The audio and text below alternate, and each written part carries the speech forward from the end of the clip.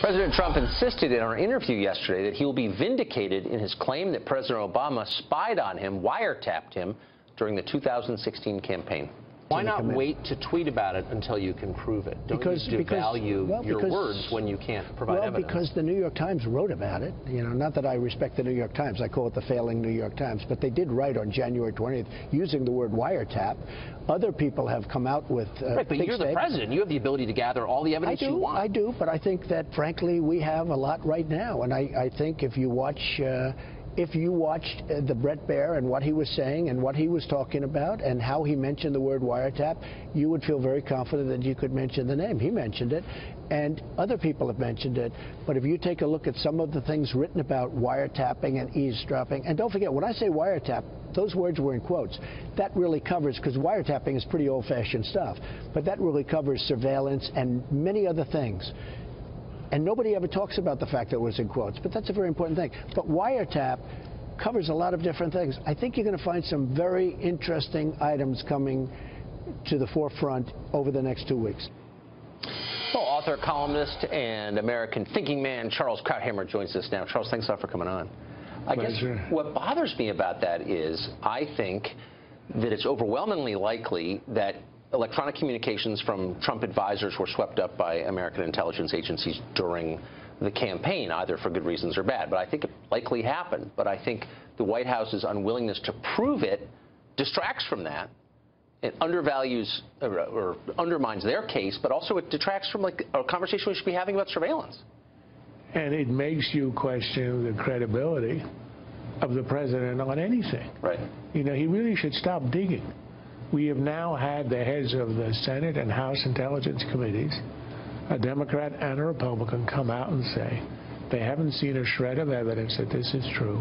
There is nobody in the administration who will say this is true.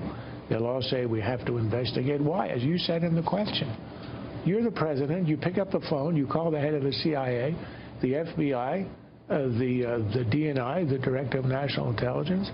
You've got the answer at your fingertip. You don't need an investigation. Look, there's not a person in Washington who thinks that there actually was a wiretap, that this is true.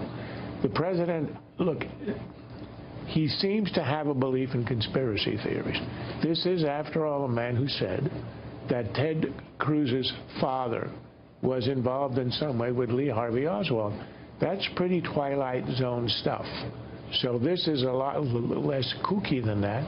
But there is no evidence.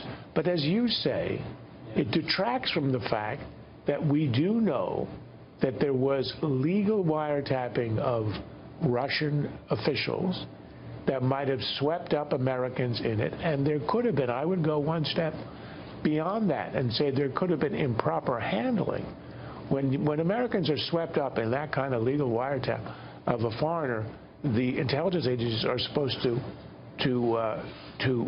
cover up and to disguise the identity of the American to protect them.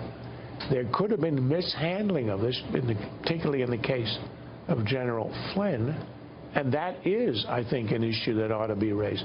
Don't we know that that happened?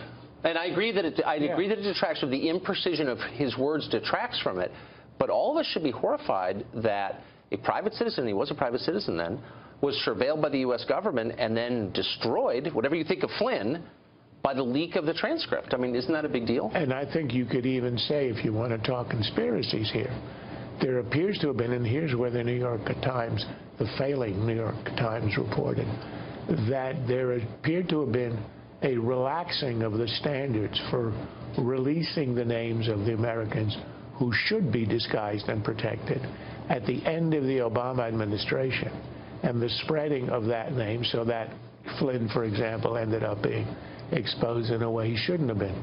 But I think it's really odd here, Tucker. We have two conspiracy theories. A, the wiretapping of Trump Tower. That didn't happen, and we're chasing our tails on this. The other is the collusion between the Trump campaign and the Russians, the alleged collusion that Democrats have been jumping on. There is no evidence of that either. We just had today Mike Morell, who is sort of a pro-Clinton former deputy head of the CIA, saying there's smoke, but there's no fire here. Right. And the head of the DNI, Clapper, a guy who was at odds with Trump, had no reason to favor Trump. He says he hasn't seen a shred of evidence.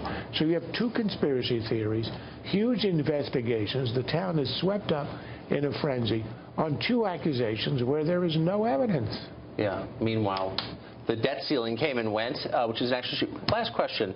Every time I talk to people on the intelligence committees who are charged with oversight of the intelligence agencies, they always strike me more as fanboys and defenders of those agencies rather than as people who are acting as a backstop against overreach and protecting our interests as the public. Why is that? Why the Stockholm Syndrome? Well, they're not libertarians like you. Well, I'm not really a libertarian. I'm an American who doesn't want people reading my email without a good reason. Well, for them, look, let me speculate since I don't know, but it's never stopped me before. And I am a psychiatrist, so I'm allowed to do this kind of stuff. You know, they probably get exposed to all kinds of hair-raising intelligence. Yes. All kinds of weird plots we never hear of, scary plots that are stopped at the last minute. So imagine you're hearing that every week. So you might be slightly more inclined to see the sacrifice of privacy given the fact that you're exposed to the threats out there. So in drawing the line... No, I think that's a totally fair point. That might be the reason they do that. Yeah. Charles Krauthammer, always with the right answer. Thank you. I try.